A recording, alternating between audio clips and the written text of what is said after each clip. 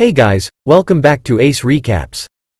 Today I'm going to be explaining a 2021 Thai horror mystery film titled The Whole Truth. The movie starts off with a famous Korean quote about how the truth is similar to a hole in the wall. It's always been there, but we just can't see it until fate shines some light on it. That's when we start to wonder how long the darkness has been kept a secret. The movie is based on the dark lies a cute little family has been hiding until it's all revealed due to a hole in the wall. Mai, a gorgeous mom of two, has just received a promotion at work and can't wait to celebrate with her daughter Pim and son Put. She breaks the news to them on the way to school and they plan a fancy dinner late that evening. Pim is beautiful, smart, and captain of the cheerleading team. Put on the other hand is a shy nerdy child who has a disability and needs to walk with leg support. He also doesn't have any friends at school and is often bullied, mostly by his so-called friend Fame, who keeps blackmailing him. Apparently, he has a video he keeps harassing Put with as an excuse to come to the house and spy on Pim, especially as she changes clothes. Pim hates the man's guts, and when Fame tries to force himself inside her room, she tricks him and injures his foot. An angry Fame warns Put to get his sister to agree to go on a date with him, or else he threatens to circulate the video he took of her showering at the gym. At work, Mai is given more responsibilities and has to stay back late to attend an important meeting. She calls up Pim and cancels their celebratory dinner plans so the kids do their homework and end up feasting on some cup noodles. As Mai leaves the office, we see that it's pouring down heavily. Distracted by a call, she unintentionally drives in the wrong lane and meets with a terrible accident. A few hours later, Pim is woken up by a knock on the door. As she goes to check it out, we see a strange old man claiming to be her grandfather. He does know her mother's name as well as Pim's and Put's, but the kids don't seem to recognize him. He takes them to see their mother at the hospital, where the doctor informs them that Mai has slipped into a coma and there was no way of knowing if or when she would awaken. Their grandfather insists they come reside with him and their grandmother. The old woman at their house seems to be suffering from dementia. She recognizes Pim but mistakenly calls Put Crit, which is suspicious but is justified due to her illness. The kids pack up their things and head to their house. They find pictures of their mother in the room they are given, although most of her photos are old, blemished and torn. Worried about their mother, they don't think much of this and head off to bed. Early next morning, the kids come downstairs to find a breakfast of sunny side-ups, sausages and toast, but only Put is given a large glass of milk. The old man requests the children to be patient with their grandmother and to play along with her as she is suffering from dementia and may speak out of order from time to time. After a brief visit to the hospital, the kids are forced to move into their grandparents' house for a little longer. That evening, Put notices a hole in the wall. When he looks through it, he sees the house next door, which seems to be a dark, creepy, abandoned place. He informs his sister about the hole, and after dinner, they let their grandfather know that the house needs some repairs. When the old folks look at the wall, they see no hole at all, which the kids find weird. The old man makes a big fuss about how the kids are playing a prank on them and heads off to his room. The grandmother keeps looking at a corner where there was once a clock hanging, evident by the outline left over, and she is somehow able to tell the time accurately. That night the kids wonder if they are really their grandparents, as their mom never mentioned them, and there's definitely something creepy going on in the house. The next morning, when Put looks at the wall, the hole seems to have magically disappeared, making the kids wonder if it was actually just their imagination.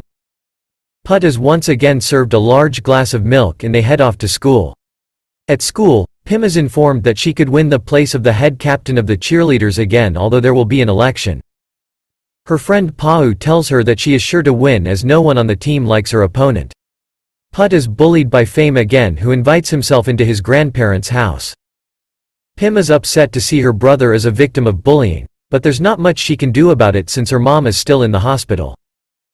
That evening, Fame comes over to their place to harass Pim again. Put hears screeching noises and goes to look into the hole. This time he sees a little black girl with a disfigured face vomiting blood all over. Fame thinks he's being pranked as he doesn't see any hole but still tries to look through.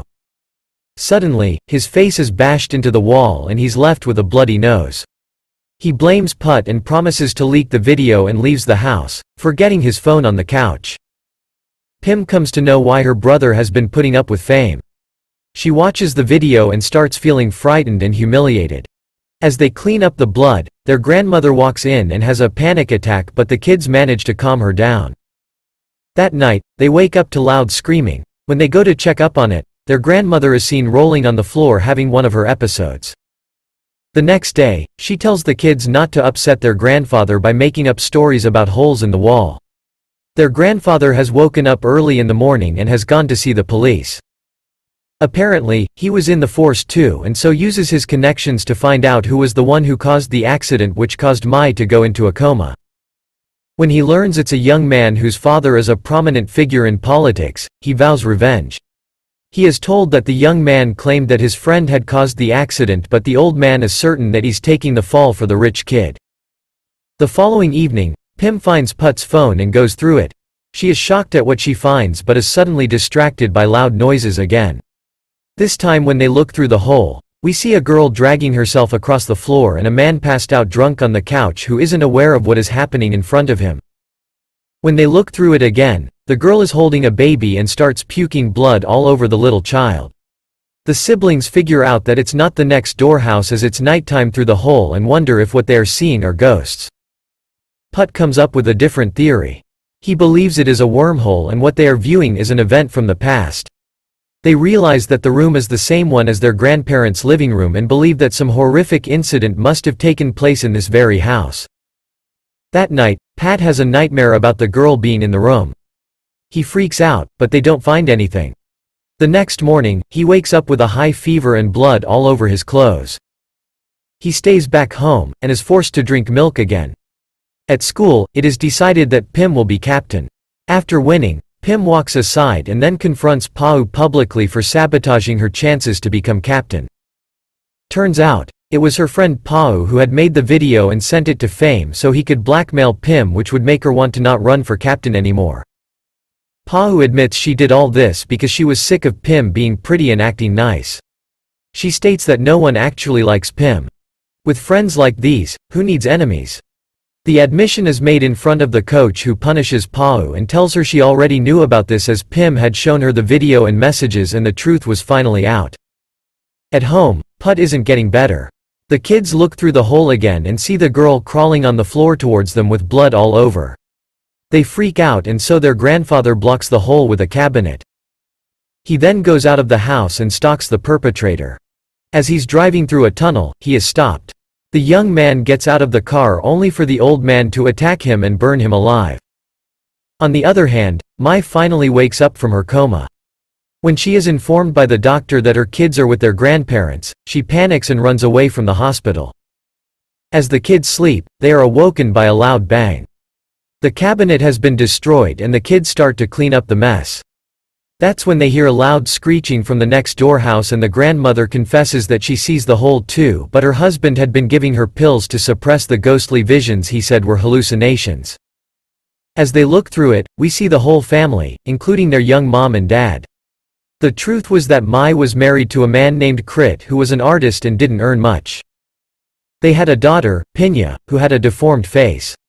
One day, when no one was at home, Pinya, who was sick, wanted to play hide and seek with her father. Crit was drinking at that time but still agreed to play. Pinya goes to hide in the space under the stairs. She was in there for too long and drank rat poison. She cried and vomited blood but Crit didn't help her as he was already passed out drunk. When Mai returned with baby Pim and saw Pinya on the floor, she breaks down. Her parents come in and blame Crit for being irresponsible. In the next scene, there's a gunshot heard and Crit falls to his death. Turns out, the hole in the wall was caused by the bullet passing through Crit's head and into the wall. Mai demands to know from her father how Crit ended up with the gun in his hand. At this point, it seems like she's certain that her father actually shot Crit and made it look like a suicide after finding Pinya dead. Just then Put pukes up blood all over the dining table. He is once again forced to drink the milk but is suddenly interrupted by their mom. Mai confronts her parents and wants to take her children away from them. Pim puts together the fact that her grandmother has been too insistent on Put drinking milk and picks up the glass and threatens to drink it. Her grandmother discourages her and the glass is flung across the room by the ghost girl.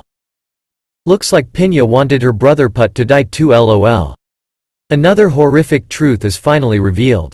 The grandmother had been poisoning her grandchildren whom she thought were unworthy of her affections because they were not normal. Pinya had a disfigured face and Put was a cripple. She tells them how her daughter Mai was perfect but she married a useless man like Crit and then produced deformed children that she wanted to get rid of. Mai is horrified to learn that her mother had poisoned Pinya and was poisoning Put. She wants to leave again and warns her parents to never go near her children.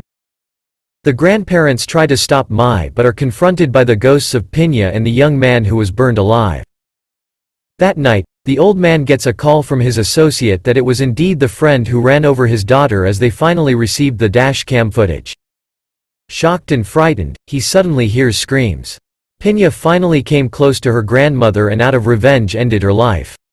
When he finds his wife's body on the floor, he does the unthinkable out of guilt. The toxic family has finally ended, or has it? The movie ends as we watch Mai and the kids recover. She shows them a picture of their dad and the final truth is revealed to the audience. The old man was mad at Crit, but it was Mai who impulsively shot her husband after he failed to take care of Pinya. That's all folks. Thank you for watching. If you like the video please don't forget to like, share and subscribe. Have a great day.